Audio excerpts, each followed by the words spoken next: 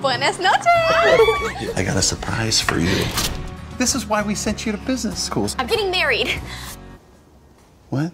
In 3 weeks. What? Your character made these plans, but as we see, it's not going according to what he thought. So talk a little bit about him. Well, I guess I'm sort of experiencing Good looking. this. He's like super easy on the eyes. Well, I'm anyway. I'm not sure that's where she was going. I like this though. Let's keep that going. Yeah, we're kind of experiencing this a little bit in our own life. So we have 3 kids. Steve in the movie and Connie. We have 3 kids in the movie. These kids are like a little bit older in the movie, so it's kind of one step ahead of us. But we're experiencing a little bit of this. Our kids coming up with their own plans and not necessarily aligning with our plans, and it's a little frustrating. Yeah, we can relate. And a little terrifying, Yes. but we're working through it. Character has so much patience. Is that similar to your personality, or are you like, how is she doing this? You know, yes and not really. Yeah, you're pretty patient. I'm pretty patient, yes, but I feel like Connie is very different from me. But we took some liberties. I took some liberties with changing some dialogue and made her a little nicer.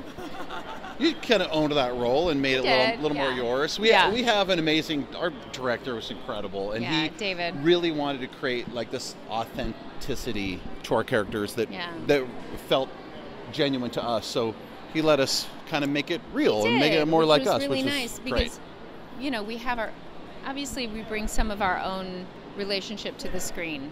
It's not identical, but there are definitely some similarities. Yeah. Husband and wife in real life, does that make it easier? Does it make it harder? Do you bring things home with you? Can you compartmentalize? So great.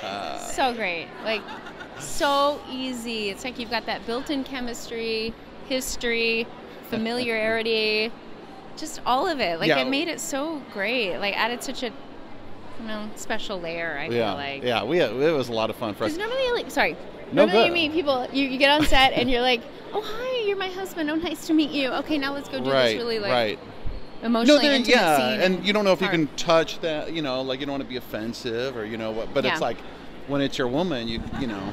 Yeah. You know what I'm saying? It's very natural and, you know how it works.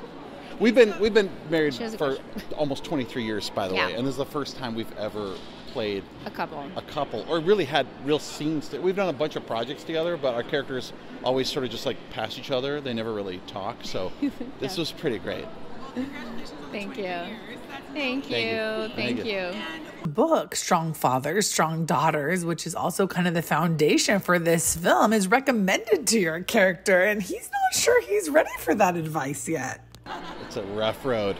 No, it's so great. No, it's the best. But I think there is a lot to be said about staying humble and checking your ego and swallowing your pride a bit and I don't know, like being a good parent's a journey, right? It is. Just when you think you got it all figured out, you realize this is hard.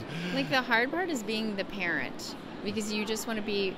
You want to be your kid's buddy, and you don't want them to be mad at you, but it's so important to be the parent and do the right thing, spend a ton of time with your kids.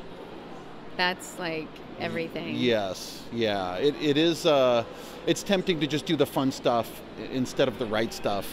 Yeah. Because the right stuff is sometimes really not fun, and it doesn't make you look cool, but you got to do it. Yeah. You got to do it. I love seeing that in the film, too, the importance of being a parent first and maybe not always being friends, but that eventually will earn their respect and love down the line. Grateful that you're never aware of when the last moment is. You're always thinking like, oh my gosh, is this going to be, and then you never realize like that was the last time. Oh, thank goodness. Yeah, it does sneak up on you. Yeah, it does. I remember I used to carry my daughter in my arms like a princess to bed, or when we got home from Disneyland and everybody's asleep in the car, and that's how you carry them. And then they get so big, you start saying, jump on the back, let's do it. Let's no. Yeah. Like, oh man, I missed that time when it was just so little you could hold them in front of you and it didn't destroy your back.